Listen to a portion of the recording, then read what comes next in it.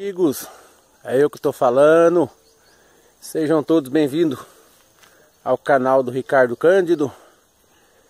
Gratidão e paz a todos vocês. Quem não for inscrito aí, deixa aquele joinha, se inscreve. Vocês que são inscritos aí, continue aí junto com a gente aí, firme, forte e bonito. Bora lhe incomodar. Hoje eu vou estar entrando nessa mata aqui, ó, para estar verificando umas iscas que eu armei aí para captura de abelha jatai. O ano passado eu tive algumas capturas aí. Hoje eu vou estar verificando aí. Espero que vocês me acompanhem aí, ó. Eu esqueci meu facão, mas estou aqui de bota, armado com canivete. Sempre é bom a gente estar preparado e prevenido aí, entrar no mato. Sempre tem um risco. Bichos peçonhentos, aranha. Vamos lá, blusa de manga comprida. E vamos lá. Aí, ó, fica no morro. Vou estar descendo aqui. Vou achar um lugar melhor para passar aqui. Atravessar. Já já eu volto a gravar aí para vocês. Aqui ó, tem um buraco. Vamos ver o que eu acho para passar aí. Aguenta aí. Olha só. Estamos aí já no meio da mata. Ali embaixo ele tem um brejo. Umas pequenas poças d'água. Aqui logo ali na frente tem uma isca armada.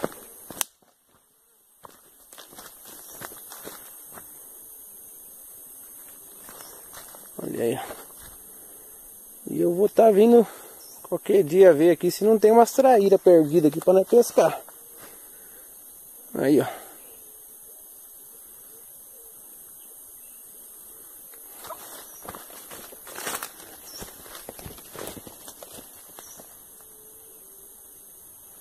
Sempre caminhar olhando pro chão. Olha aí, que bela imagem. Ali na frente tem uma isca. Deixa eu atravessar a cerca aqui de novo. Ai.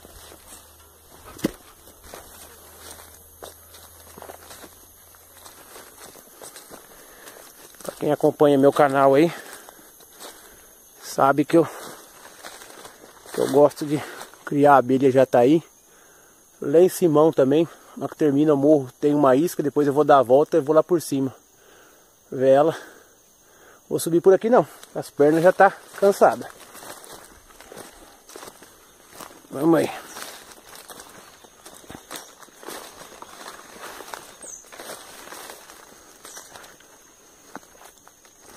Estamos chegando aqui numa isca aqui, pessoal. Aqui tem uma. E pela minha surpresa, tem abelha aqui, ó. Olha lá. Aqui eu peguei um enxame.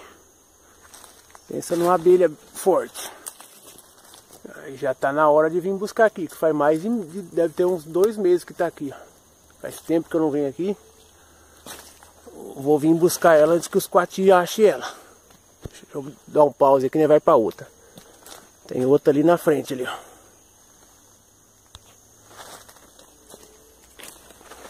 E, né, nessa árvore aqui, pessoal, tem um enxame natural de abelha tubuna.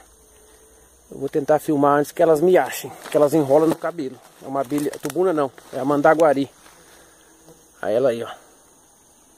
Que beleza. Bem próxima à água. E elas já estão me atacando, deixa eu ir embora. Ai. Já me enrolaram tudo aqui, deixa eu correr. Deixa eu dar uma pausa aqui.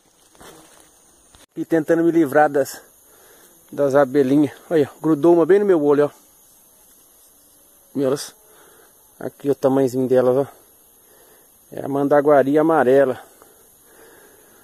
E elas são bem defensivas. Elas exalam um cheiro adocicado bem agradável. Parece um coco. Tem aqui ainda. Tô tudo enrolado de teia de aranha que eu corri aqui. Mas faz parte. Vamos para a próxima isca aí. Aí, pessoal, e vamos na caminhada aqui. Estamos no meio do mato ainda. Estamos chegando ali. Eu acho que tá perto. desviando dos galhos.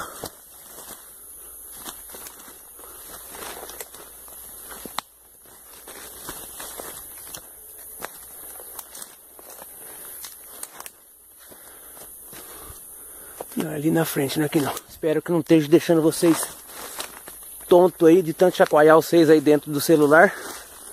Aguenta firme aí.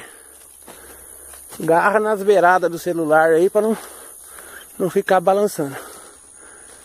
É. Aqui tem uma e outra isca, mas não deu bom não. Pegou aranha e formiga aí, ó. Faz tempo que eu não venho. Mas tá bom, faz parte. Vamos ali na outra ali pertinho, rapidinho. Depois, daí volta. Passa aqui depois com o tempo para limpar ela.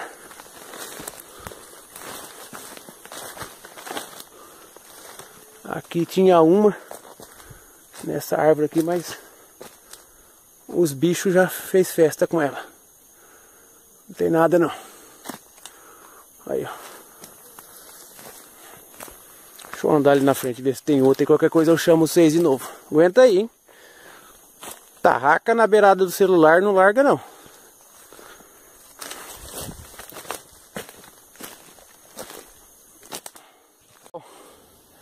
Olha lá, pessoal, voltei. Tô aqui na parte de cima do morro. Olha lá onde que eu passei lá embaixo lá. Vou dar uma olhada numa isca que eu tenho aqui. Eu vou embora que o tempo tá pendendo para chuva. Deixa eu sair aqui para mim andar mais rápido.